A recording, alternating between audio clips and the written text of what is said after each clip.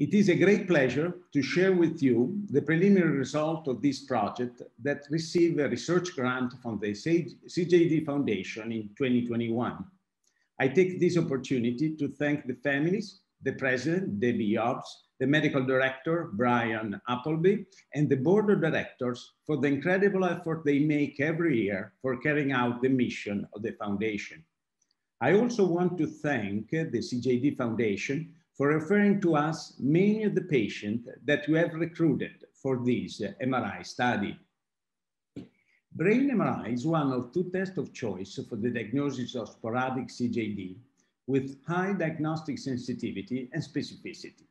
However, early clinical diagnosis of CJD is complicated by the presence of several subtypes, which vary by clinical presentation, histopathology, brain lesion distribution and propagation, and illness duration.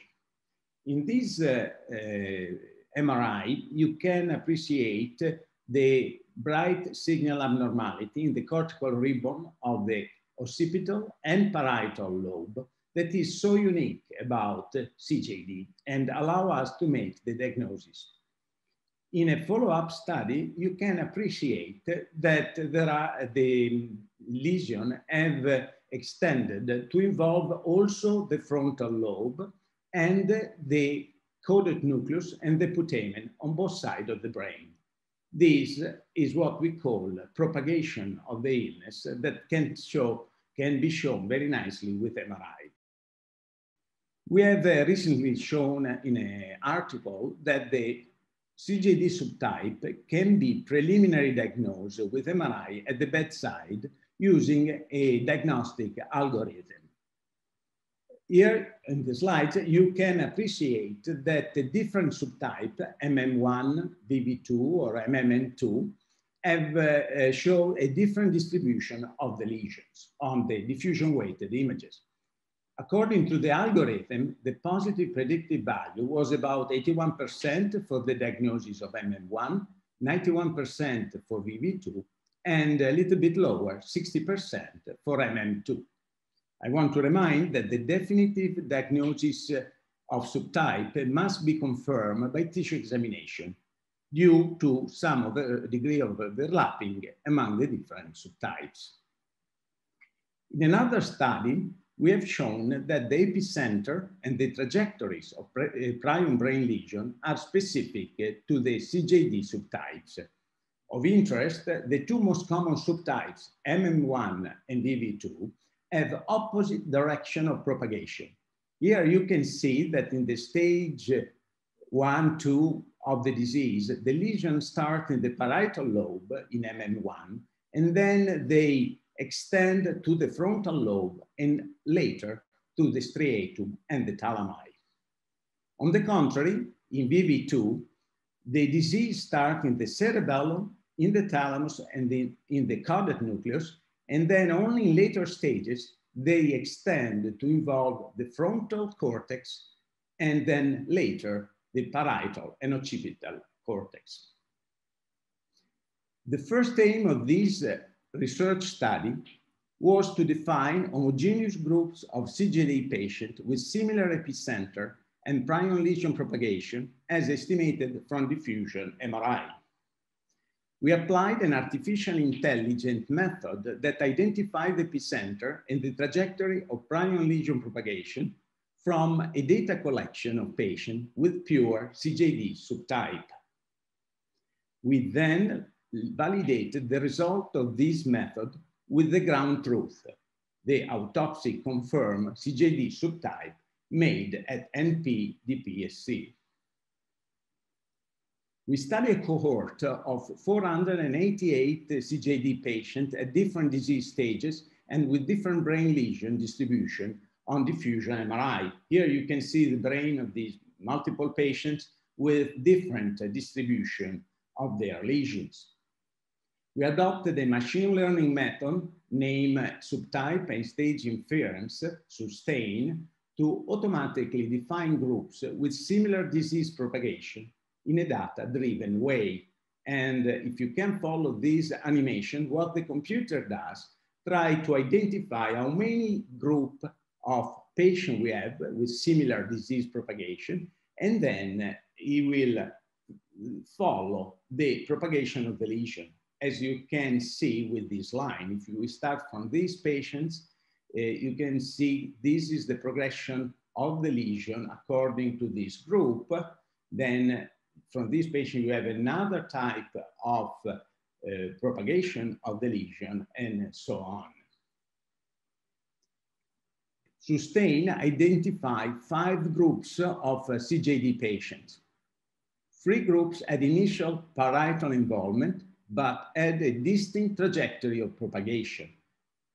The first group that we name classic MM1 had the epicenter in the parietal lobe, and the frontal and striatum were involved early.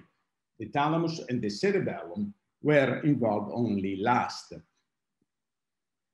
As you can see, when we compare this with the subtype known by autopsy, we found that in this group, there were mainly patients with the MM1 and ND1 subtypes.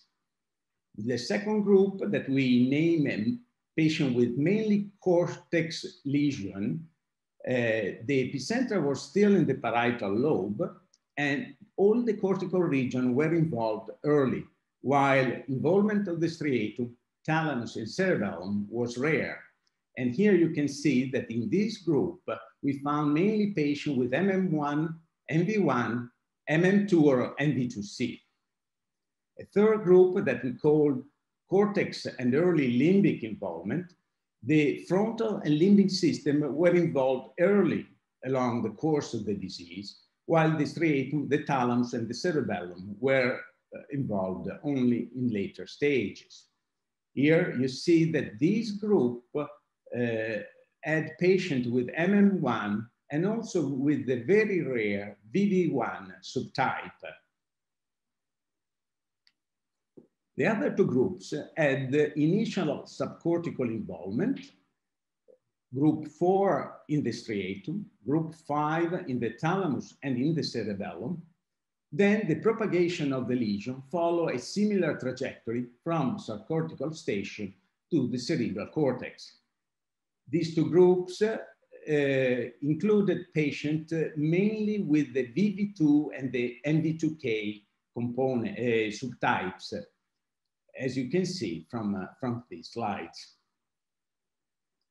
Sustain is a powerful tool to identify CJD patients with similar MRI features. Thus, it has potential to be used for early selection of patients for clinical trials. To summarize our results, MM1 was the prevalent subtype in the 3 groups with classic, mainly cortex, and early limbic involvement. VV2 and NV2K were the prevalent subtypes in the other 2 groups with subcortex to cortex lesion propagation. The aim of the second study was to investigate the mechanism underpinning the propagation of prion lesion in the brain.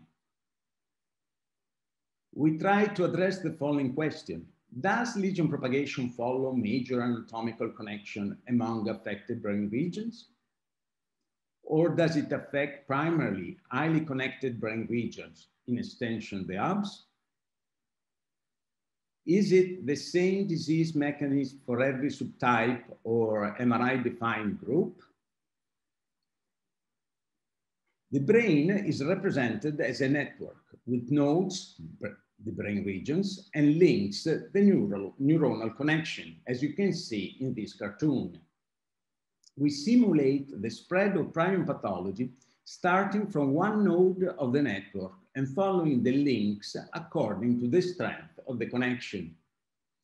Changing the starting node, the seed or the epicenter, affects the order in which the regions are reached, leading to different progression patterns.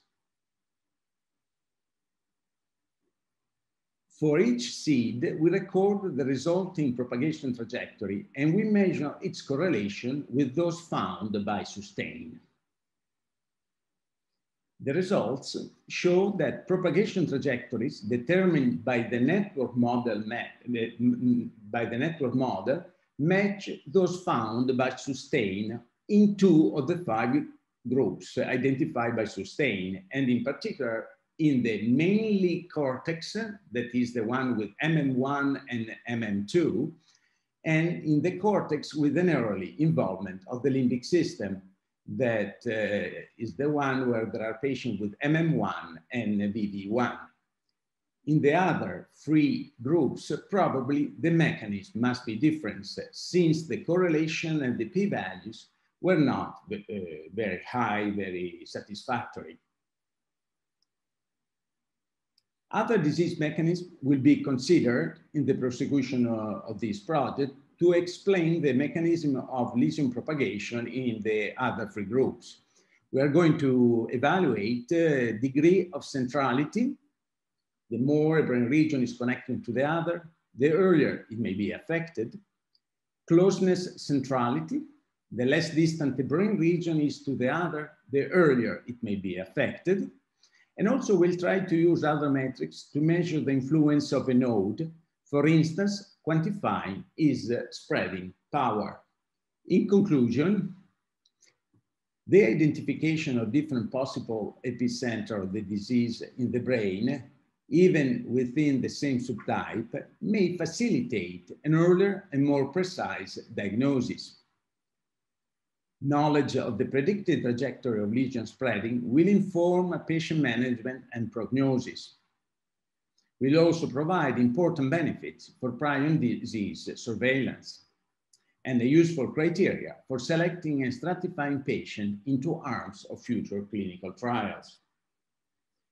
The heterogeneity of spreading mechanism across prion disease subtypes that we show in this preliminary study further suggests that therapeutic strategies should take into account subtype difference.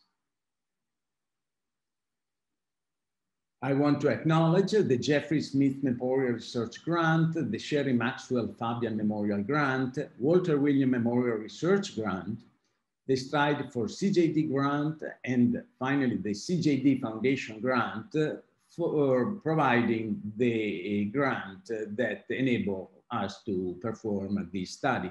And also I want to thank my collaborators at the Besta Neurological Institute in Milano, at the NPDPSC in Cleveland, in particular Brian Appleby and Pierluigi Gambetti, the colleagues from the University College of London and King's College London that provided assistance for the SUSTAIN model, and finally, Larry Schomburger for the Center for Disease Control and Prevention in Atlanta. Thank you very much.